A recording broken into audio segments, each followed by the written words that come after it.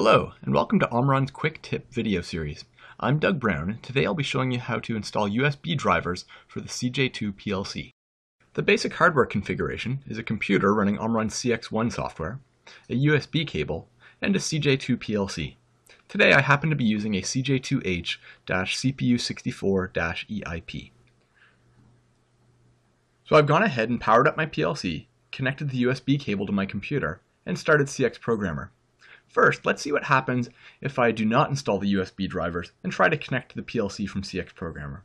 I'll go to PLC, Auto Online, Direct Online, select a USB connection, and click Connect.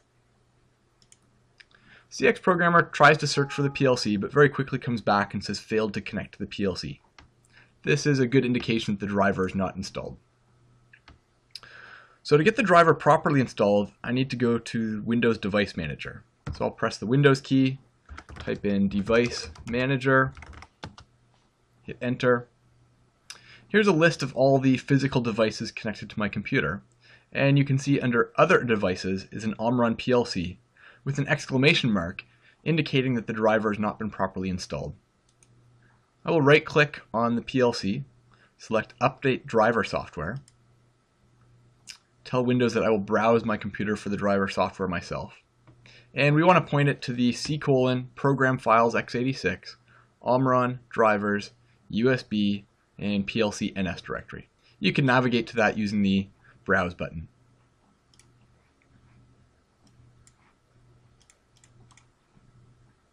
We want to check the Include Subfolders. So Windows goes, it finds the driver, asks for permission to install. I'll say yes. And it goes ahead and starts to install the driver. This can sometimes take a few seconds. So my driver is now installed. Now under Universal Serial Bus Controllers, I see an Omron Sysmac PLC device. No exclamation mark, that means it's good. Now if I go back to CX Programmer, Auto Online, USB connection, connect,